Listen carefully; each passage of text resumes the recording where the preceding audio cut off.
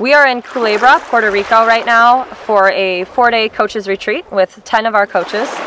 And we have the opportunity to be together 24/7, where we're in the water multiple hours of the day, exchanging ideas, showing new drills and new ways of communicating those skills to our clients. And then we also have the opportunity to go back and we're playing dominoes. We're having fun, we're laughing, we're eating dinner together, and it's that coaching bonding experience that is really making, I think, makes Liquid Lifestyles very unique, because we are a team of coaches that truly like to be with each other, and we like to be challenged with different ideas. And we're standing, outside of our hotel, demonstrating skill sets to each other, and talking about different things that we can try, and then we're experiencing it in this beautiful setting. The whole goal here is to collaborate and share ideas amongst ourselves, but then also to share those videos and experiences and insights with all of our clients, and to get the word out to let everybody know the difference that you can get by engaging one of our coaches.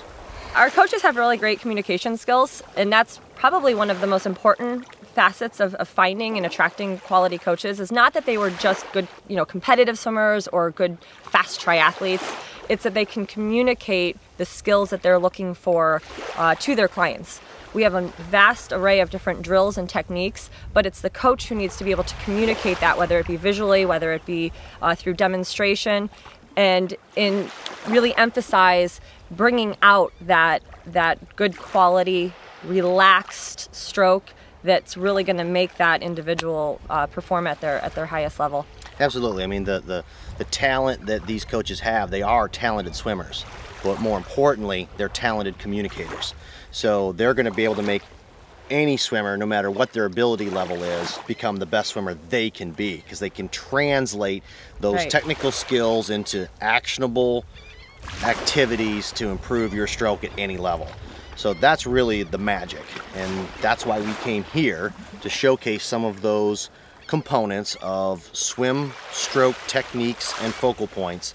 There's a lot of collaboration between our coaches as well. I think that so many of our coaches come from different backgrounds.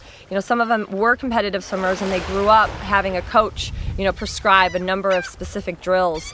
And when we come together in this coaching retreat, we are able to exchange those ideas, and there's a lot of interaction, and we have this opportunity to showcase what are your specific skills that you feel, or drills that have helped with your clients. And it gives us ideas, and we're always growing as coaches. There's a never-ending process to becoming a better coach. And I know personally, I've been doing this for now nearly 20 years, and there are things that happened within the last few days here at our coaching retreat that I was like, that is a fantastic idea, and I'm going to try that with some of my clients. A great phrase or analogy that really helps solidify something in somebody's mind. Liquid Lifestyles' purpose is to replace instinct with confidence. Water is a challenging medium, so we are going to try to take people through a process that gets them comfortable in the water while balanced, teaching them the proper way to get a breath without struggling. And those things are challenging because when we see our face in water, when we're looking underwater, our brain is saying, oh my gosh, get out, put your head up, and that makes a lot of the swimming activities challenging.